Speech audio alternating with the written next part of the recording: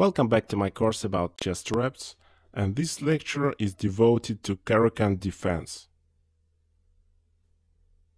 e4, c6, d4, d5. This is called Caro-Kann defense.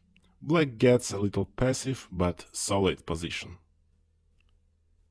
There are three moves white can play: knight c3, e takes on d5, and e5.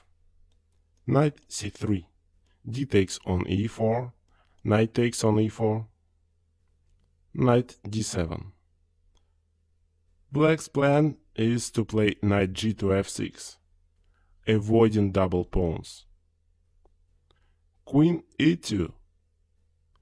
It's not a quite natural but possible developing move. White can develop his light square bishop to g2, or can make a castle queenside. Knight g to f6, according to the plan. It is surprisingly that even strong masters have caught in such a simple trap. Knight d6, checkmate.